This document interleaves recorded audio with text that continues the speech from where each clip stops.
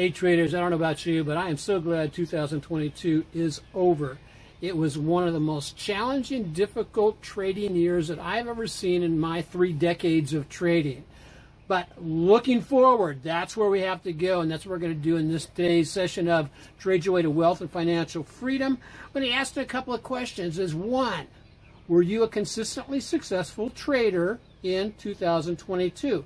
Answer that question honestly. I'm going to provide some steps you can take in this video that will help you become more successful in 2023. If it's your first time joining us on YouTube, hit the subscribe button, hit the bell, help the algorithm push us out to as many new people as we possibly can, because I want to reach a lot of traders, help everyone become a consistently profitable trader in, when?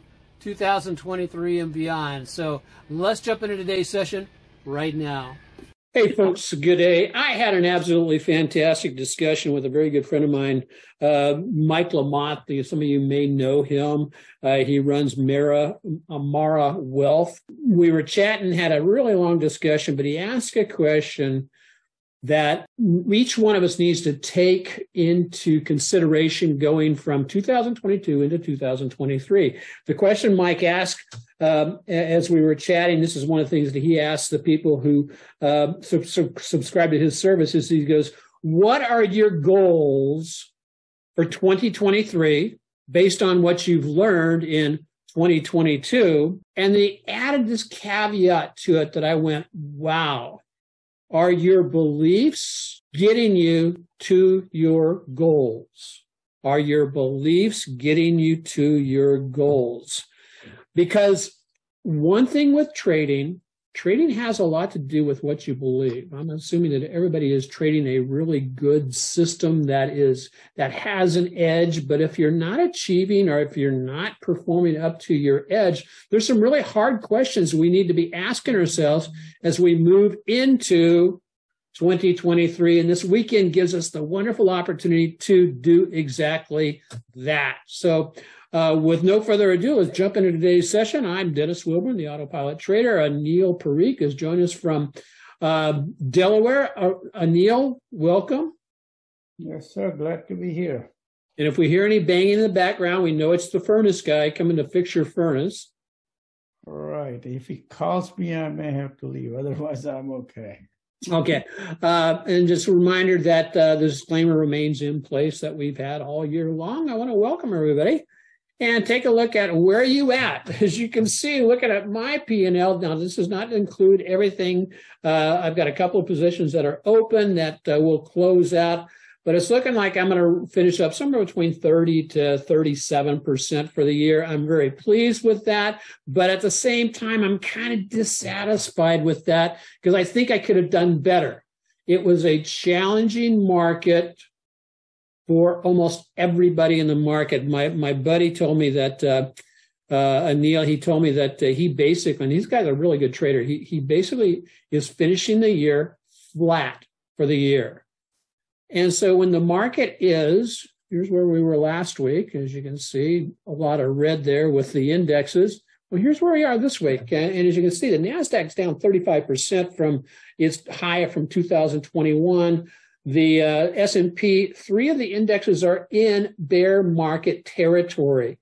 And so how many, who else has been, going through the pain of basically an extremely choppy and bloody market? Somebody made a comment about blood in the street. Anybody else, kind of suffering through the same kind of thing? Anil? We had a challenge, I think. And personally, my biggest challenge was to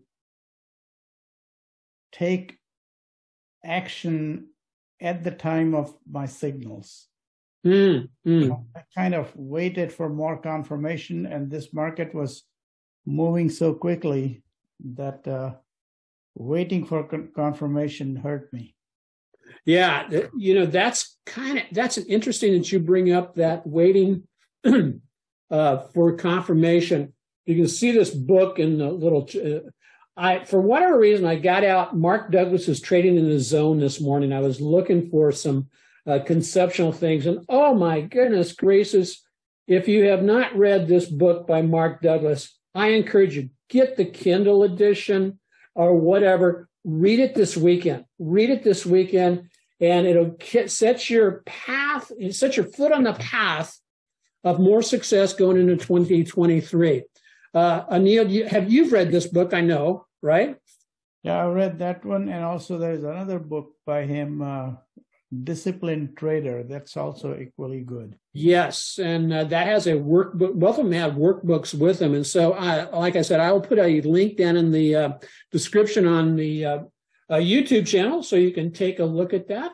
We're wishing you a very Merry Christmas, and we want to thank you for being over on the YouTube channel. As I said, I'm, as of about 9 o'clock this morning, here's where I'm sitting. Like I said, I don't know if I will finish off at that amount, but definitely, have done a great job of topping the S&P. This makes the 11th year that we've topped the S&P by double digits, so I'm really pleased. We have people reporting back. David says chop over the last few months in November, the chop.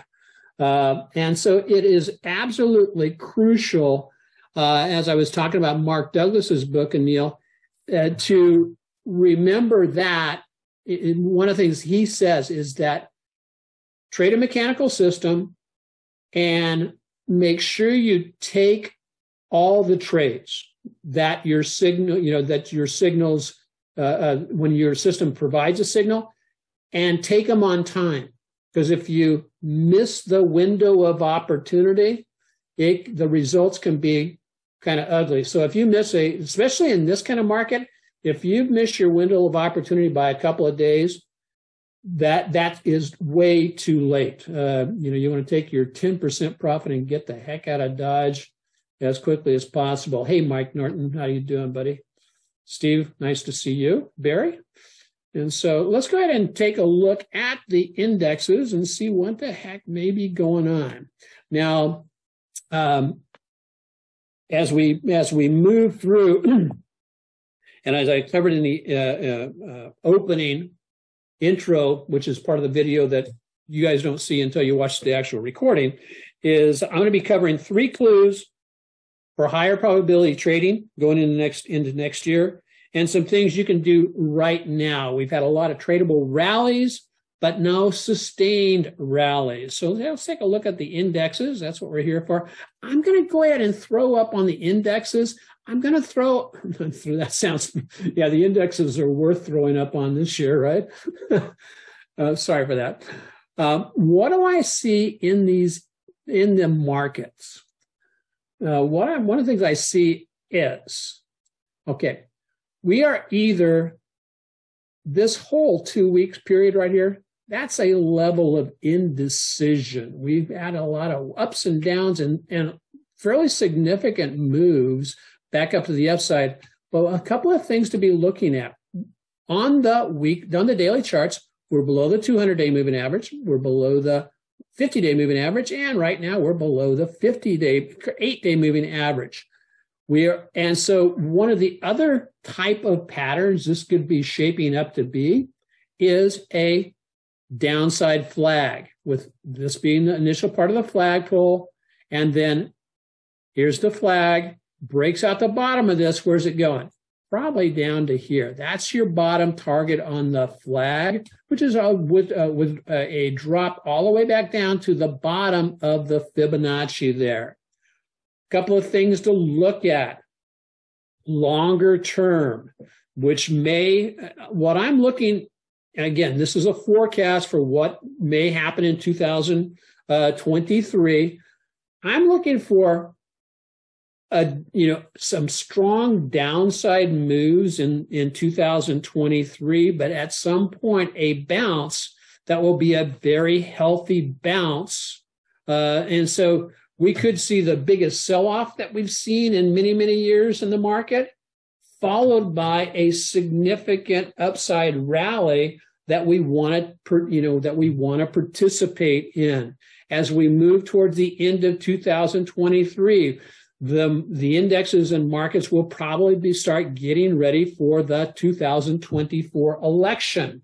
which that could pump, depending on what the circumstances or the environmental is like at that time, could provide some additional rallies going into that. So let's keep our eye on that level right there. That if it breaks out down there, because it says this flag to the downside, measuring down, that puts us down at this below 352. Longer term, what the heck's happening over here on the monthly chart, because this is the last day of the month. I'm going to get rid of the fib here for a second. I can draw that back in later. But again, this is a very bearish, you could consider, it is a bearish engulfing, not reversing much of an uptrend, but a monthly bearish engulfing that is just about ready to drop back down below some significant moving averages, which I could see this failing all the way down here to the 252 level that we identified earlier, but also take this high right here of approximately 340. That could be your downside target for the S&P, or the spiders in this case, over the next 2 to 3 months. 2 to 3 months. Is there anything you see on the horizon that's telling you, hey, I want to be a buyer right now? Anil, is there anything you see on the horizon and say, hey, buy me and let's get along this market? No, I don't right now. Okay. And so when it's like that, and we're going to be covering that in our clues for higher probability trades, a couple of things to be looking at is, again, everything's below its moving averages. I mean, this is really ugly. On the longer term, the MACD, this is the monthly, still heading down.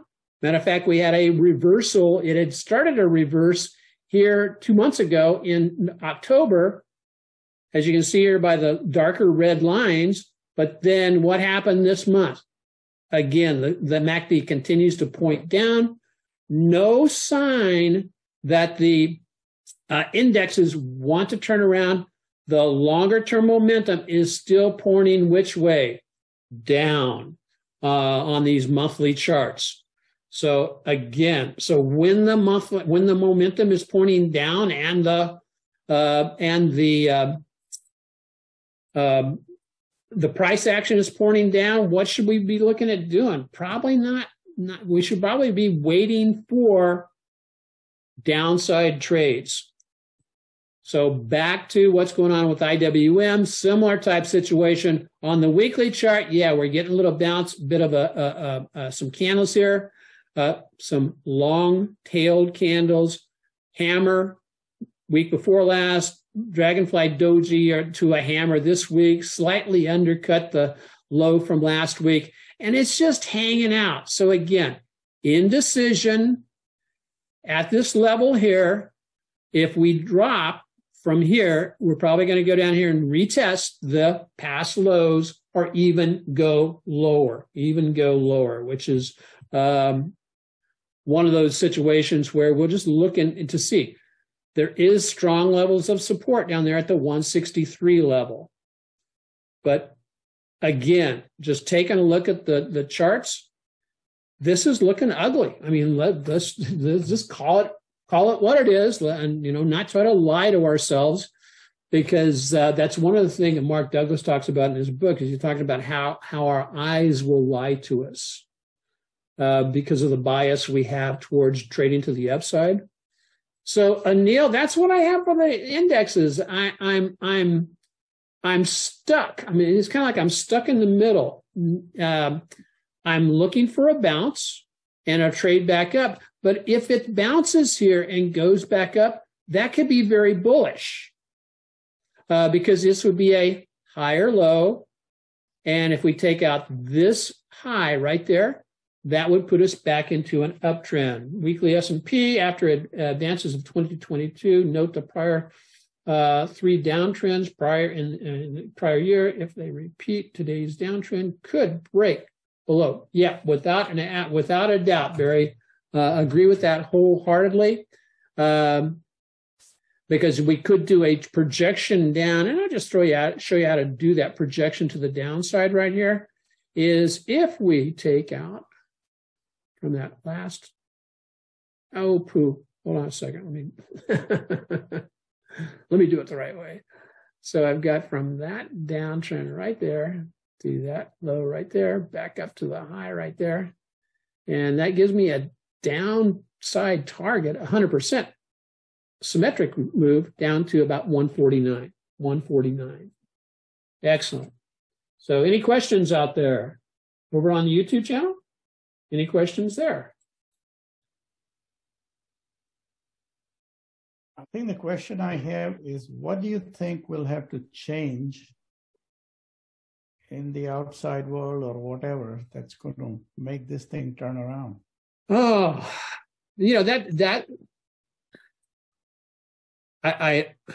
that's a great question, Anil.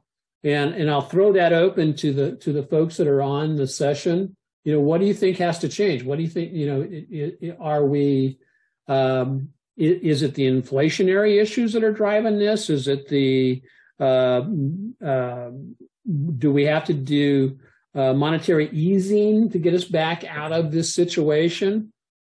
Or is it just what's happening is because of what's happened in the past? I mean, and it's just a reflection of we're finally our chickens are coming home to roost, and we're going to have to bite the bullet and see what transpires from there. What's going to turn it around? I think that's one of the things the Fed is having a really struggling time. Yeah, Nicole says the Fed needs to pause and earnings to come in somewhat steady. And I think that right now there's just I agree wholeheartedly. There's just a lot of uncertainty out there. And without going political, I think there are forces out there that are in reality wanting to see the United States taken down. And I think that they're going to keep pumping people into the system, pumping, challenging the U.S., trying to weaken us both financially and militarily, and this type of thing. And so right now, that's a constant tension, I think, that is on the country as a whole.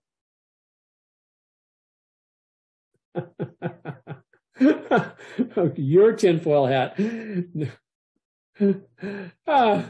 Thank you, David. Appreciate that.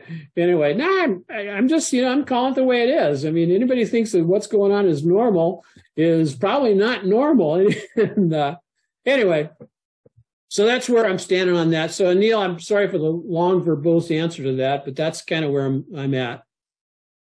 I don't know what's going to turn around. And so that's another reason why we want to just trade the charts that are in front of us and take our profits where we can and protect ourselves to the downside. But I agree with Nicole's comment on Fed. I think when Fed will pause and maybe turn around, that may be the pain we need to go through. But I wonder if it's just that would be just I don't know. It's kind of like I'm almost on anything that is suggested. I'm sitting there looking at it. It would be a kind of a temporary fix. I'm not sure we're down into a pain level enough yet to basically provide a swing back up to the upside. I don't know. Again, those are where the predictions or the prophetic word on about things like that is just it's just an opinion of what may happen, and everybody has one there. So one thing I can tell you about though is here's an opinion on a stock that I'm looking at. Now, Anil, you indicated you didn't have a stock for us this week, but I'm just going to throw out one for consideration. And it is our buddy Netflix. Netflix is a couple of things that Netflix is doing. One, it has put in a bottom here and it's working its way back up. This is a very healthy looking pattern in that we came off the bottom here, worked back up to the moving averages, pulled back, worked back up, broke out of, higher low, broke out of the higher high. And now we're doing a nice little pullback into the moving averages and this uptrend line. Now we're going to break out above this level and continue going higher. We shall see. With the current market conditions, I would look at trading Netflix at two different places. One, we've got earnings coming up here. And so if you want to do the earnings trade, which is coming up on the 19th after the market closes, it needs to break back above. I think it needs to break back above the 20-day moving average. You can draw in a trend line right here. And if we break above that trend line, that could give us an opportunity to get in. However, it's going to be really close to the resistance caused by the moving averages of the 20-day moving average. The other place is put an alert down here about the 276 level where it got down to the low of 273 this week. If it gets back in here, that may be an area where we want to bounce or where we could put in an order once we did rebound off of that level. It looked like it was going into the pre-earnings run last week. We actually did a trade on this and it washed out. But now it's back into providing us a potential uptrend. Longer term, looking at the monthly charts, this is looking pretty healthy over here. Hasn't quite broken out yet, but pay attention to that. So that's what I've got for. What do you think about Netflix, Anil? Yeah, Netflix is number one rated stock by Mark Shakin. Okay. For 2023. Okay. And so, well, let's go on over and spend some time with just asking some questions. Again, take this weekend and questions to be asking going into 2023 as well. What went great in 2022? Now, each one of us needs to answer those questions for ourselves. What did you learn? And Anil, I promise you I would ask you those questions. What went great for you in 2022 and what did you learn?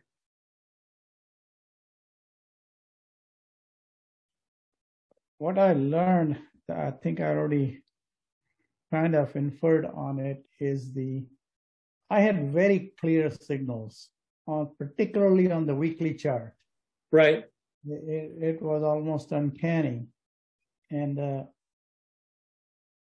the mistakes I made was I waited for additional confirmation. It was moving too fast. And if I had not done that, I could have done much better. Okay. And then the other questions to ask ourselves, and Mark Douglas talks about this a lot, was I a consistently successful trader? Now, this question to be really honest with yourself, look yourself in the mirror and ask yourself, was I a consistently successful trader? It's going to either be yes or no. And if I wasn't, how am I going to improve and what new habits am I going to start so I can become a consistently successful trader? There's an adage out there that talks about rather than trying to, as we get moving into the new year, and a lot of people do the New Year resolutions and all that kind of stuff. I don't so much do New Year's resolutions, but I definitely set goals for the coming year. And the question I ask myself is okay, rather than thinking about what bad habits do I need to stop or get rid of, psychologically, a better way to approach it is what new habits can I start that will replace my old habits that are unhealthy or my other behavior that I'm looking at. Round trouble. Wow, that's a good one. And so the answer, answer these in your journal. Commit to starting one new habit every month. And then after 90 days, review the progress and adjust. Commit to an action plan to become a wise, profitable trader in 2023. And then the 3 secrets that I promised you is 1, trade with a long-term trend. In other words, we've taken a look at the indexes today, and we see that the indexes are in a longer-term downtrend. So I think one of the things that traders oftentimes do, to keep this really brief, is we fool ourselves into thinking that, we're attracted to try to pick the bottom. Consciously or subconsciously, whatever, we think we have to pick the bottom. And that costs us, I think, a lot of pain and agony and money, because rather than waiting for the trend to change and then trading with the trend, we set ourselves up to be nickeled and dimed and sometimes dollared and or more to the downside. 2 is let price action location, check in price action location compared to the moving averages. In other words, if price action is sitting below the 200, below the 50, below the 8-day moving average, it's telling you, don't trade it to the upside. Don't trade it to the upside.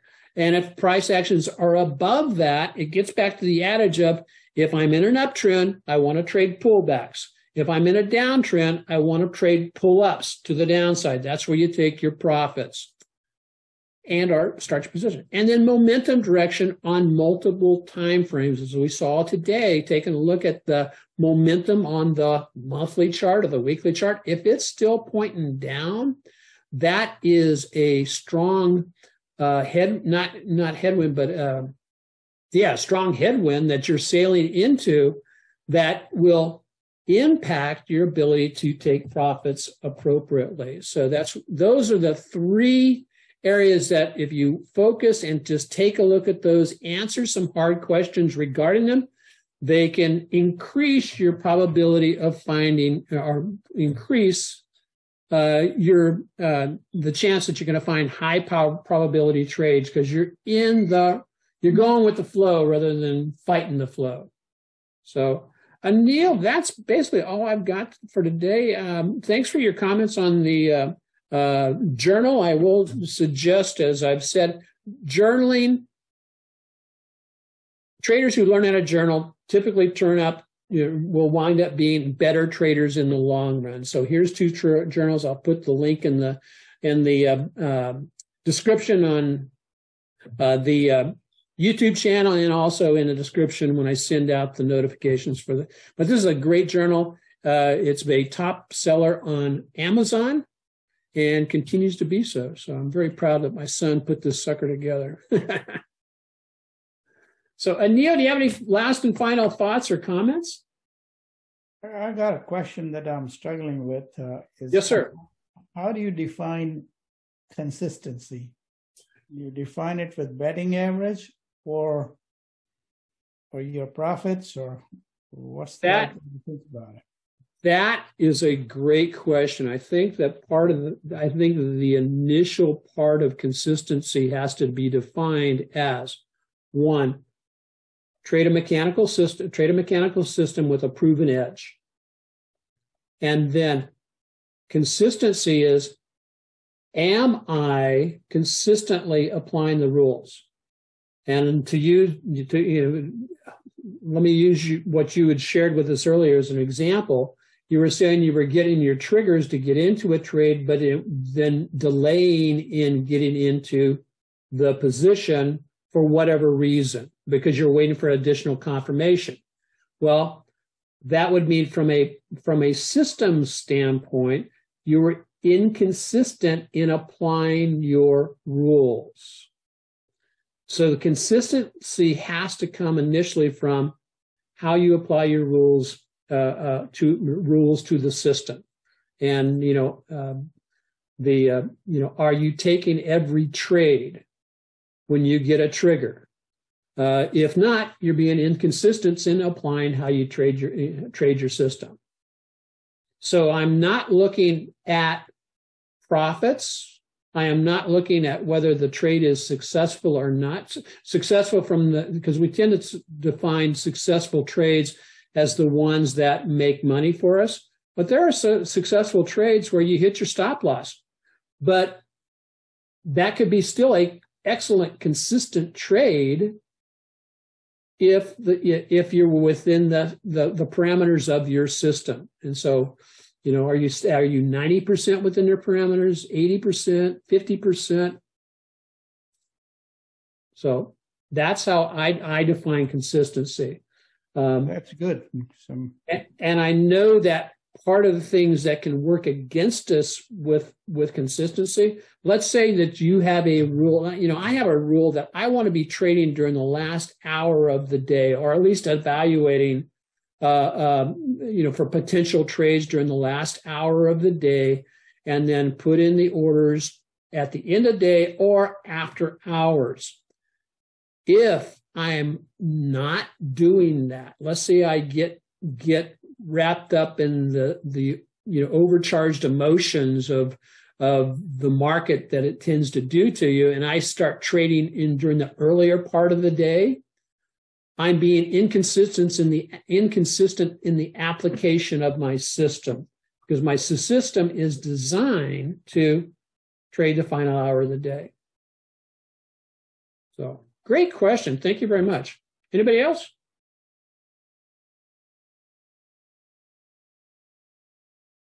Okay, anybody over on the YouTube channel? Any questions over there? Okay. Well, with that, I want to say, thank you all for joining us, and please, just let other people know what we're going to be doing or what we're doing with I'm